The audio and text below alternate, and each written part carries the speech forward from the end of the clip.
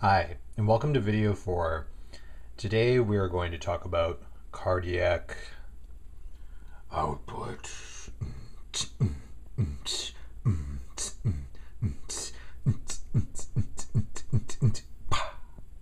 Okay, thank you for the music. Anyway, so let's get on to it. Allow me to pull up my little lesson here. Simply, cardiac output is your heart rate times your stroke volume. Okay, so we all kind of have an idea of what heart rate is, but what's stroke volume?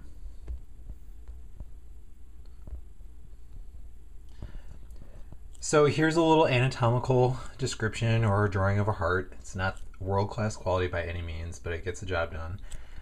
So I've depicted here kind of the anatomical layout of the heart. Up here, you have your two atria, right, left, two ventricles, right, left. So it's actually the left side of the heart that we really want to pay attention to. The left side is responsible for pumping blood into most of the organs and muscles in the body. This chamber up here collects blood and filters or pumps the blood actually into this chamber here, which is called the left ventricle. Okay, this is a little bit of a tangent, but whenever you're in a doctor's office and they take your blood pressure, the top and usually what's called the top number and the bottom number is referred to as systole and diastole respectively. So systolic pressure or systole is a measurement of the resistance to flow once the left ventricle ejects blood from its chamber into circulation. A higher number, an elevated number, represents an issue with this part of the heart. Okay, a elevated bottom number represents an issue with atrial filling, and any change in those numbers, any deviation from quote-unquote normal issues, a cardiologist will look at that and know exactly what's going on. So a little FYI. But anyway, back to cardiac output. Cardiac output is the multiplication of two variables. One, heart rate. Two, stroke volume. Heart rate is very obvious. Heart rate in this situation would be, let's take a resting heart rate for instance. Let's say this person is tremendously fit and let's say a resting heart rate of 51. Okay. Stroke volume at rest, I can't recall a number offhand, but let's just throw a number out there. Let's say 140. Okay. This is measured in beats per minute. This is measured in flow, milliliters per minute. Okay, milliliters of blood, right? When you multiply these two numbers together, you'll get a larger number, and that is actually a rate of cardiac output, usually measured in, I forget offhand the units, but basically it's heart rate multiplied beats per minute times milliliters per minute. It gives you a measurement of flow per beat or per minute relative to a certain heart rate. So one last thing here that I want to go over to make it as simple as we can. I just want to emphasize that fit people do have more efficient hearts, and the reason that is when you exercise on a regular basis, the cardiac muscle inside the heart actually increases. Doesn't increase, I'm sorry, but enlarges. A larger heart is a stronger heart and thus is a more efficient pump, right? So one of the key things we need to get across right now is that if two people are actually exercising at the same intensity, let's say that both people are jogging at 6 miles per hour, okay, don't worry about any of the other factors, don't worry about age, don't worry about anything else, okay, the intensity is absolute between both of them, okay.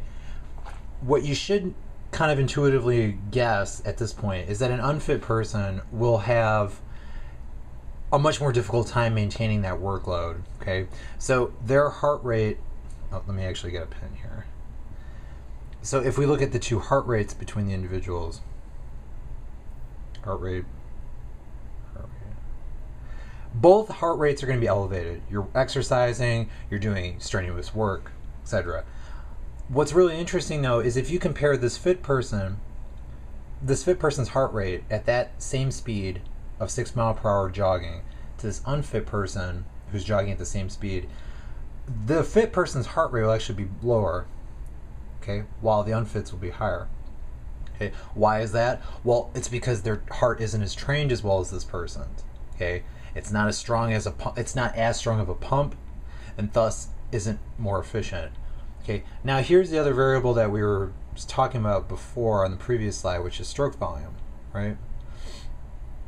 Whenever you exercise, okay, the elevated heart rate leaves. Well, one of the big theories is that the reason that stroke volume actually decreases